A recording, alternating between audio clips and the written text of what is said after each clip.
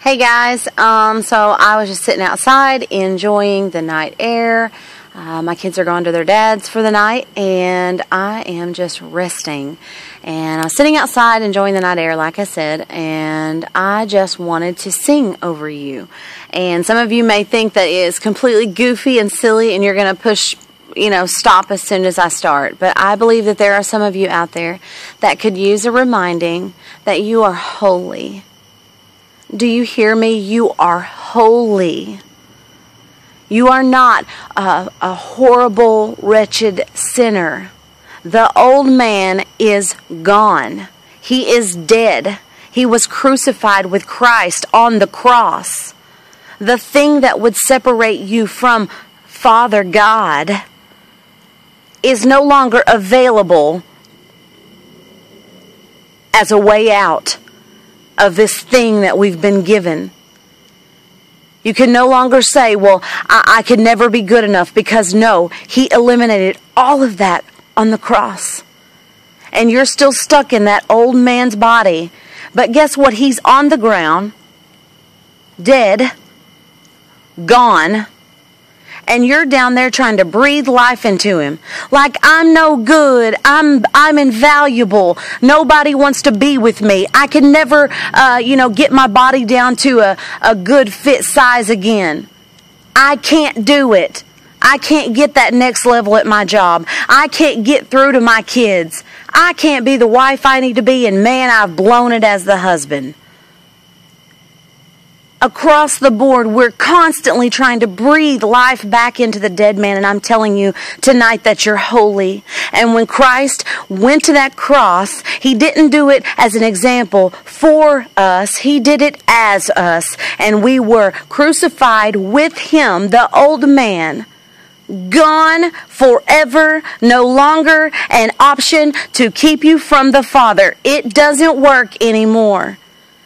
Those things you're holding on to from your past, let it go. You are holy. That relationship that has fallen apart, let it go. You are holy.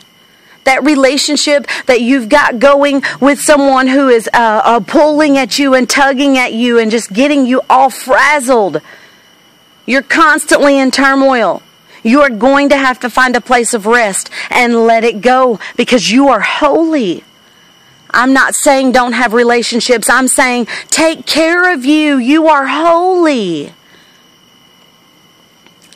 That's all I got to say about that. Here you go. Here's the song that I thought of tonight for you. Holy, holy, holy, you are, holy, holy, holy, you are,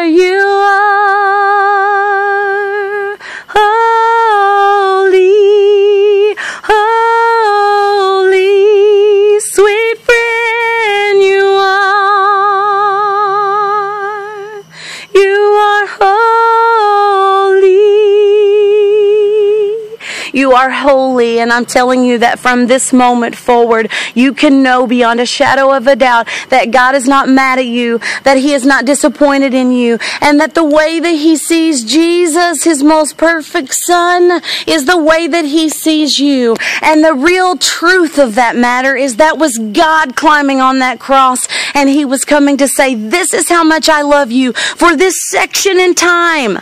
From when eternity began to the moment that you were put onto the earth, to the moment you're going to come off of the earth and back into eternity with me. For that one small section, I am willing to go and show you. I'm going to take us together. And we're going to walk through letting the old man go and allowing the new man to rise up. Jesus said that we would see even more than what He saw, even more abundant than what He experienced. You are holy. The things that have held you down are no longer powerful in your life. Let it go. You are holy. man, I just really believe in you tonight, and I hope that you've heard my heart. You're holy, man. You're totally holy. Word.